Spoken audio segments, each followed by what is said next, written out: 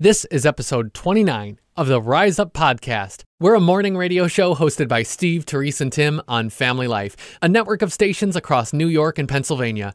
Our podcast is a weekly conversation that will help you think and grow in your faith. If you haven't already, subscribe today so you don't miss a single episode, and find out more about our show at familylife.org. Feel free to stick around a while. We love it when you're here. This is Rise Up with Steve, Terese, and Tim on Family Life. Do we have to do this now? I don't want to do this. Get it over with, I guess. Okay. Wow. You On people. Today's Rise Up podcast, Are you always in a good mood? Why, yes. Of course. It's a question we get a lot, isn't it? It's true. It's funny because I'm newer to being on a morning show. It's no news for both of you, though. And I was asked this question recently. And I thought, I've asked that question a lot, too, before I had this job is, do you guys always wake up in a good mood? I mean, it seems like you guys are always happy every day you're on the radio. Are you always in a good mood? I thought, wow, that's a really interesting question. And I had a way I answered that, but I'm just wondering if you've been asked that before and how have you gone about that?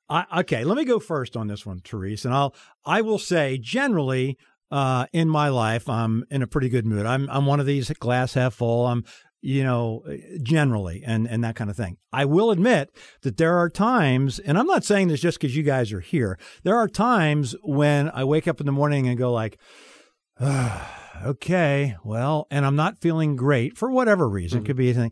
And I walk in the door here, and even before we go on the air, we'll start chatting or whatever. And I find myself just being around you guys or just being, I find myself in a better mood, Aww. even if I don't start now generally I am in a good mood, but I think it helps being around other people who are up. And again, that's my take on it. I'm generally in a good mood. If I'm not, I find myself to be in a good mood by 6 a.m. when the show starts. Oh, I love that. Okay, I can see that. But here's another question. Would you say to somebody who performs in Shakespearean theater, do you always talk with an Old English accent? There's also something to the fact that this is a little bit of a performance. People say, use your radio voice. There is a little bit of a different voice that you use. Sure. When I go to the grocery store, I don't go, did my credit card swipe okay? No, that's like something that we say for the radio. So there is something about when the microphone opens, we are tasked with a job of performing. And wouldn't it be miserable for you to turn on Family Life, a place that you come to for hope and encouragement, and hear one of us going, man, today is a really crummy day. Let me tell you about all the bad things that happened to me today. That's a fair point. Sometimes we'll talk about the bad things that happen and we try to poke fun at them or like look on the bright side kind of thing. But that is also a part of it, is that what we do is a performance. I think there's a difference between that and being fake. Like somebody could say, oh, well, then you're just being fake. Then it's, well, no, we'd be being fake if you were being cheerful about something that wasn't worth being cheerful about. That would be fake. I think that there's something really different when you actually are. You're talking about good things. Like it's not too hard to make yourself see, oh, well, actually, there is a lot of good to this stuff here. And then the other thing I think is how it's kind of like, in a sense, it's like the Christian life, whether you're on the radio or not, whether you're talking in front of people or not. Is it always encouraging to be giving everybody else the airing out of the dirty laundry? Like there's a time and a place for that with people who you're close enough to. But like in general, is it uplifting to other people if they say, how are you doing today? And of course, we want to be vulnerable still. But if you just really unload on them, it's maybe going to be received more like, oh, wow, well, thanks for the wet blanket. Now I got that to start my day with. I mean, there's something about just being optimistic, not fake, not having to plaster it on in our own personal lives, but like just giving grace to the circumstances and trying to see that glass half full when we can. I think there's virtue in doing that, whether you're on the radio or not. This might be a controversial statement. Okay, let's hear it. I think fake it till you make it is biblical. Ooh, I mean, the idea of transforming your mind. Okay. How do you do that? Well, you say, okay, I'm going to go to the Bible. And that takes faith because now you're saying, I'm going to believe that this is true. I'm going to look at the thing that I'm thinking and I'm going to look at the truth. Now, do you immediately feel better when you take a false thought and compare it to a true thought? Of course. No, you don't. Sometimes that takes years for people to just take one, negative or false thought and fixate on the truth that contradicts that.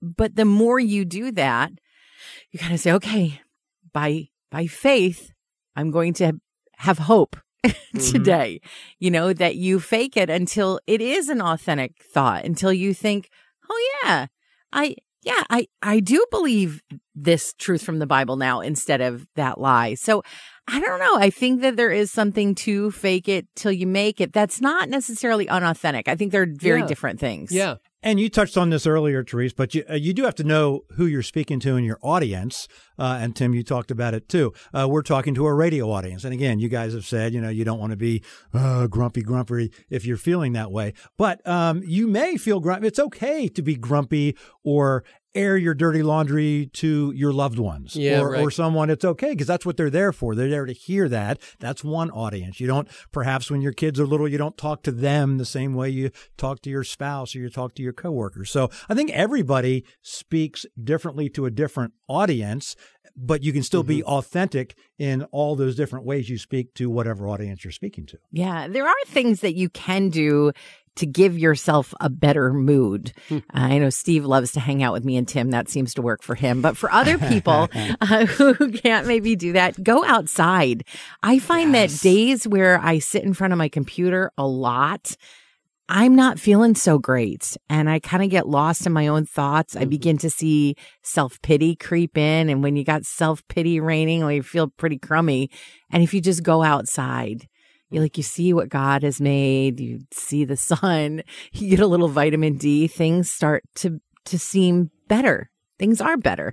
Smiling. There's something about the physical act of just putting a smile on your face, grin and bear it, that actually releases these chemicals from your brain that do improve your mood. And so there is something about just grin and bear it that actually helps. And sometimes people will say, it feels like you're smiling when you're on the radio. We are. Because when you are smiling and you're talking, it actually sounds like you're smiling. And then, you probably have heard the fast food slogan, good mood food. Yes, when you eat good, healthy things that God has made, it can also help to give you a better mood. And so if you're feeling a little, maybe think, oh, perhaps that giant cinnamon roll followed by that full sugar soda was not the best choice. That wasn't good mood food. The day, right. And that'll put you in, that's bad mood food. And so there are things that you can do. And I think that those are still related to living a godly life in that God has made us. God has made food. God made the sun. And we have all those resources to help us feel like we're in a good mood. And so much of this stuff is, like you already said, doing things when we don't feel like them, doing them when we don't feel them. That's an act of faith to step out and say, okay, I'm gonna trust that life is good, even though it doesn't feel good right now. I'm gonna trust that, yes, the sun is shining, and someday I will feel its warmth on my skin, even if I don't right now. And it takes me back to Psalm 42, where it's got that refrain that says, it's talking to yourself here. Why am I downcast? Why are you downcast, O my soul? And why are you at turmoil within me? Hope in God, for I shall again praise him, my Savior and my God. Like, he's not praising God when he says that. He says, I will praise God from my heart again. I'm not in that place yet, but I know I will be, because I know who I am. I know what's true of me in my salvation. I can hope in that even though I don't feel that right now. That's talking to yourself instead of listening to yourself. Don't listen to the grumbling thoughts. Talk to yourself. Maybe it is kind of like that, faking it till you make it. You don't feel it, but you're going to repeat it until you know it's true, until you eventually feel that it's true too. I love the nature versus nurture conversations, especially when it comes to this. I've always been this way, or I'll always be this way, or that's the way God made me kind of thing. I have that blessing and curse of, because people who have known me, my closest friends who have known me all my life, and again, I didn't come till Jesus till I was in my early 30s, they say, you're still the same guy, you as far as mood and that kind of thing, and always being up and that kind of thing. Now, that gets me in trouble sometimes because I can take the most tragic situations and my family background and my family go-to is humor. You may not have noticed that, but anyway, I'll make a joke in what I have to watch my audience, because I'll make a joke in a tragic situation, which will be funny to some people because they know me. But if they don't know me, that can be a bad thing. So God just made me in a way that I'll look at anything and I'll try to find the funny in whatever it is. So I think that helps me. So I'm thankful to God that he made me that way. I didn't have to try. Yeah. I'm just always looking at things in a weird, funny way, no matter what the situation is. So that helps me, at least on the radio. It hurts me sometimes if I'm in the wrong audience and don't say the right thing. By the way, do we still have to keep doing this thing? Yeah. Yes. We're almost done. We're almost done. Oh, hey. Stop. We're giving out smiles that you can wear all day. This is Rise Up on Family Life. All right, this might be difficult, Terese, but just try to I'm going to ask you a question about yourself, your person. Do you feel, because I know about one of these is correct, but anyway, do you feel you have unyielding courage in the face of hardship or danger? I mean, do you feel that about yourself? Courage in the face of hardship or danger. Unyielding courage? Well, I mean, do you hang in there? Tall order. I try to hang in there. Right, okay. Right. If you do, and if you fall into that category, if you're listening, you have grit. That's the definition of grit. Oh. I know you're hardworking, and this is hardworking and grit. They found something very common among people. They're just harder workers, and they display more grit. I'll ask you the next question, because this is what matched up in a survey of like 10,000 people. So they did a lot of people. Okay. Yeah. Which sports did you play in high school? Baton twirling? Okay. Well, say football, basketball, Don't baseball. try to tell me it's not a sport, by the way. By the way, it is a sport. You are hardworking and you have grit if you played those high school sports.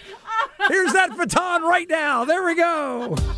Thanks for making us part of your morning routine. It's Rise Up with Steve, Terese, and Tim on Family Life. International Truck Day. We want to salute the truck drivers and we everywhere. And we just want to thank. We also on this Fun Friday want to ask a favor of our truck drivers as we salute. What's your name? Where do you live? My name's Jason. I live in Lewis Run. Well, are you going to run today? Where's your run today?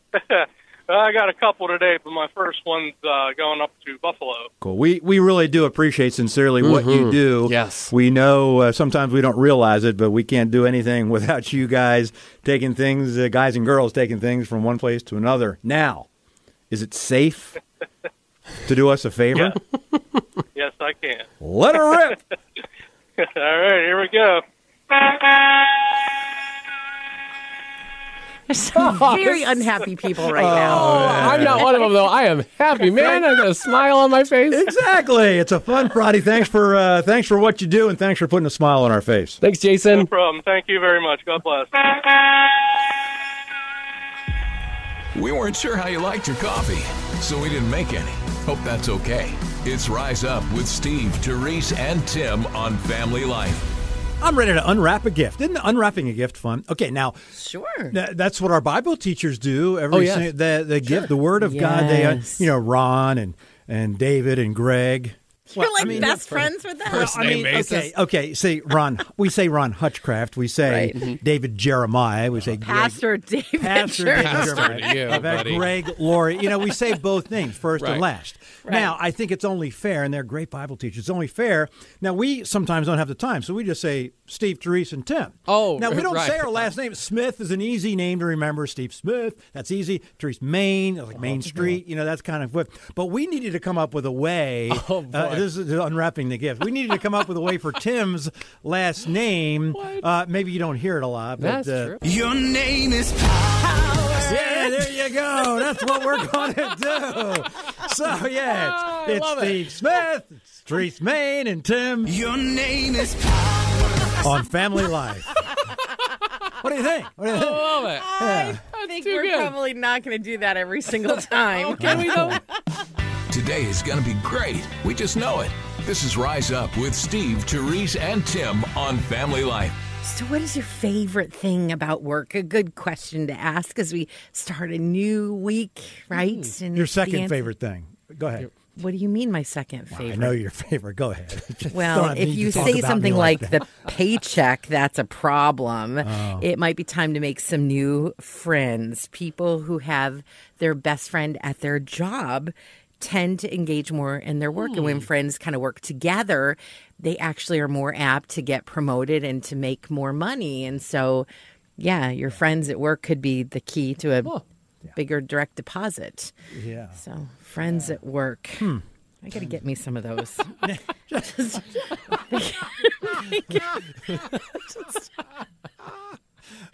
But for now, I guess the two of you will be okay. May the blessings of the Lord be with you in all that you do today. This is Rise Up on Family Life.